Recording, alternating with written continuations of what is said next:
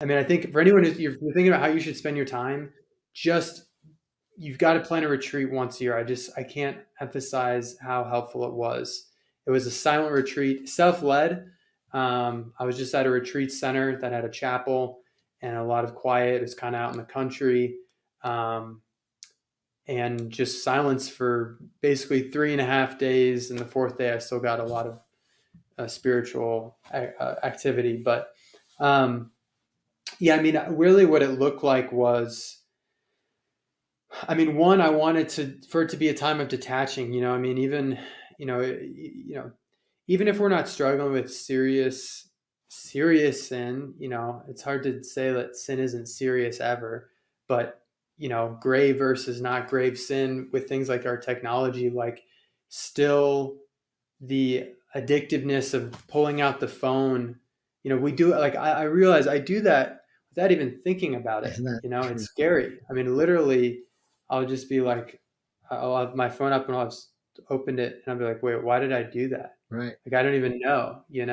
And just that, just putting that, like, not nothing, no, none of that for 3 days, basically. And I told the team, I got everything set up. So I was like, all right, I have a flip phone with me. Here's a number if there's an emergency, only emergencies, and that's it. I told our board, told my family, basically, and like, you can't contact me otherwise. Um, and so it was just really important to, there's this book called Deep Work, and that's really geared toward people who are trying to be productive in what they do. It's trying to, instead of doing shallow work, do deep work where you think on a deeper level. And he says there's something about the grand gesture where someone will pay to go in some nice hotel or whatever to be able to finish their book, to just lock themselves in the room for 12 hours. Someone they liked writing when they're on a plane. So they literally just took a round trip flight to like Japan and back to finish their book, you know?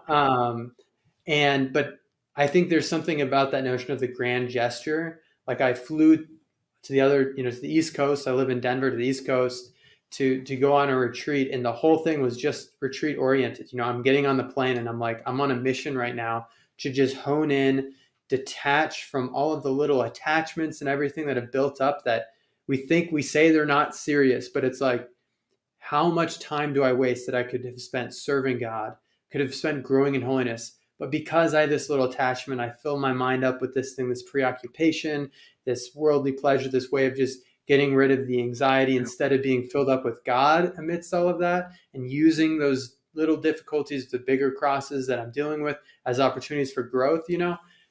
This was a time to step back and really examine a lot of that. And it was so helpful. But I think it made me realize one of the insights was I think we have to treat those attachments that we have, like an addict in a way. Like we're addicted to sin. And someone who's an addict has to first come to the recognition that we really can't do it all ourselves. We have to try, but of course we can't. And the next thing is believing that God can give us the grace if we cooperate with it, having the hope that we can overcome these things, even if it seems like I'm so weak. How am I going to actually grow where I live in the presence of God throughout my day? Where I get over these attachments. I get over my impatience, or my curiosity, or vanity, or pride, or whatever it is. Like, I think that was just one really big insight, I think, from it, and taking that seriously. And part of that is, I think, David, you have a great talk on the traditional Latin Mass. And one of the things you emphasize is how a lot of negative theology has been, I think that's a term you use, has been totally cast aside. I remember listening to that talk 5-6 years ago, and I was like, this is one of the best talks I've ever heard on the Mass.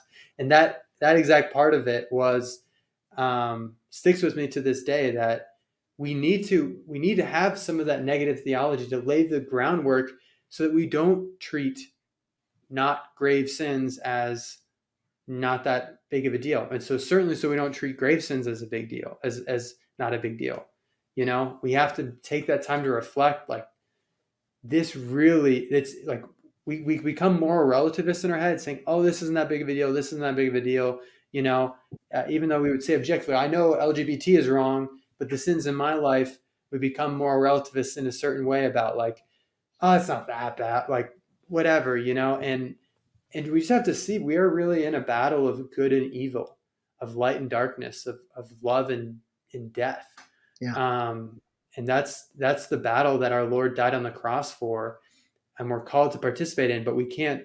We have to acknowledge that in our own lives. So that was really important for me in this time. Did an examination, kind of went over my rule of life, you know, my different habits for the next year. I'm going to really hone in on.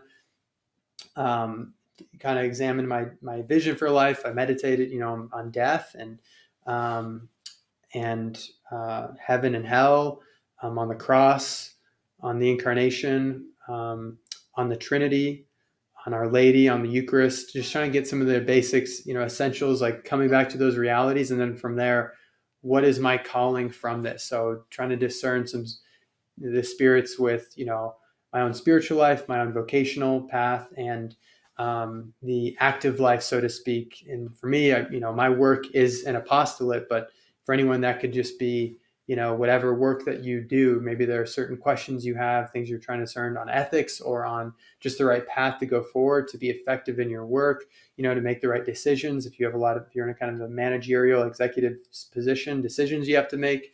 Um, and I was trying to pray a lot with the gift of counsel. You know, you can go back to listen to that episode. It really helps guide practical decision making. But I needed that space to step back. At least, you know, it's been a while since I've had this long of a silent retreat.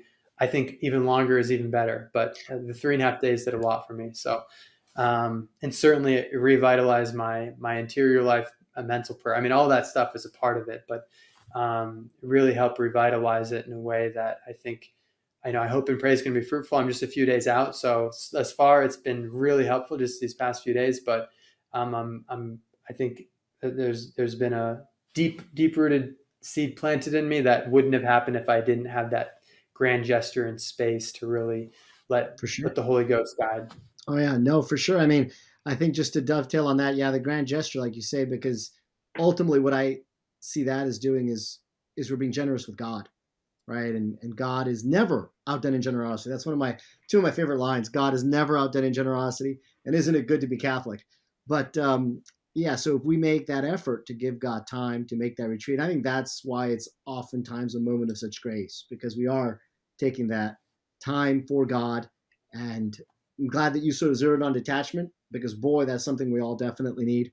I think all of us would do well to just zero in on certain aspects of our life where we, again, we might not even be thinking like these are like serious sins. They're not mortal sins. We might not even sometimes see them as venial sins, but yeah, detachment is very important.